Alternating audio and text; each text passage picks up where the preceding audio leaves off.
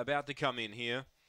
Aston Clara 3:30. Not a great deal of action as far as the market's concerned. But we're nearly ready.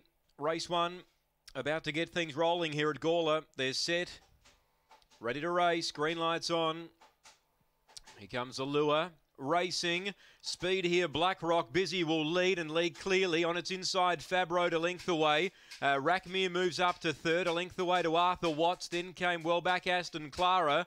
Rhinestone Rocky juxtaposition and Give Me 10, but the leader skipped away. Black Rock Busy led by 5 now to Rackmere running to second. Wide out Aston Clara on the way forward, but Black Rock Busy wins. Aston Clara second, Rackmere third, Arthur Watts grabbed fourth. Then came Give Me 10. It made some headway late. Rhinestone Rocky juxtaposition, and Fab Road was last to complete the course. 23:38 the run.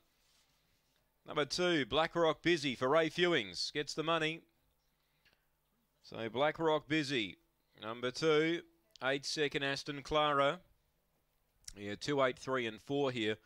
Black Rock Busy began brilliantly. She ran on Friday at Strathalbyn and had absolutely zero luck. She was cut out early. And tonight she's jumped away well from box 2 and she's been able to lead throughout for trainer Ray Fewings. 23:38 the time. Ray, in fact, training the winner and the third place getter. Number 8, second Aston Clara. She was caught wide. She had to do plenty of work. She ran home well. Number 3, third Rackmere. And number 4, Arthur Watts runs in 4th placing. 8:90 the early sectional. And the run home was posted in 14:48. 23:38 the time. It's 2, 8, 3 and 4 on the first here tonight from Gawler.